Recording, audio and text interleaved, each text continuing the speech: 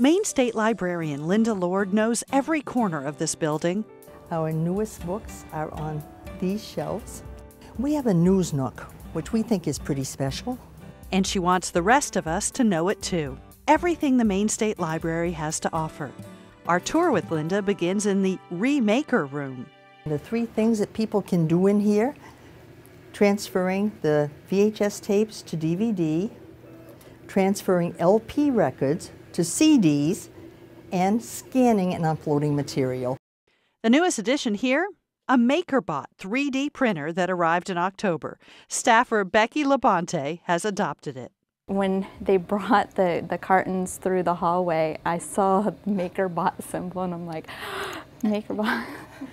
I was so excited. Labonte is learning all about the MakerBot. It can scan an object and replicate it. Or Becky can choose a design from an open source online service, like this turkey. You call it up, you ask it to prepare it, it'll put it on your MakerBot platform, and you ask it to print.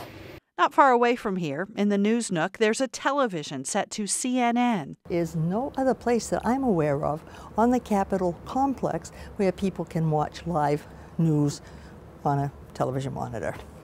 And in the corner, a closet filled with priceless Maine history.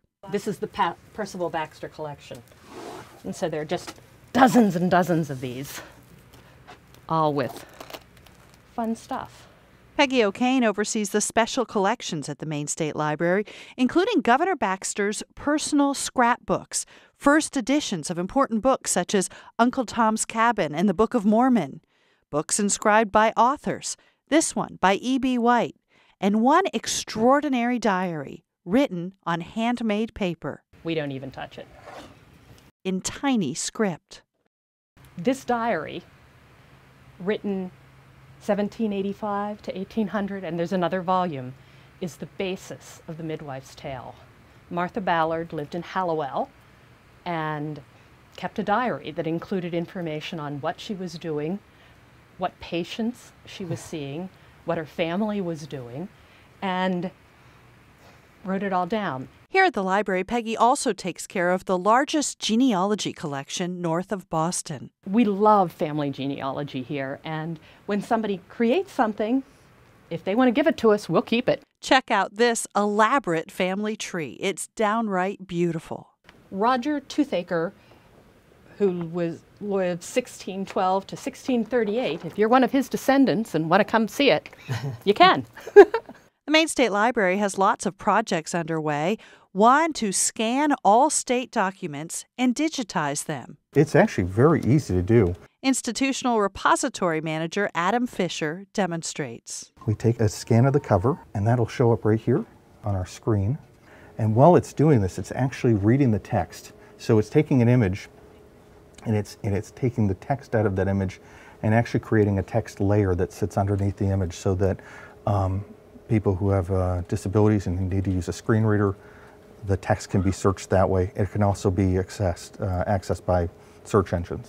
Another project, the Maine State Library Petting Zoo. And this is real Maine ingenuity. Jared Ledbetter and Janet McKenney pack iPads and Androids and other devices into this foam-packed case and travel to libraries throughout Maine so that people can try them. The real purpose behind the zoo is to help people get over their fear. From where he stood on the wide veranda, he could see the hull slapping every second groundswell with what he knew must sound like pistol shots.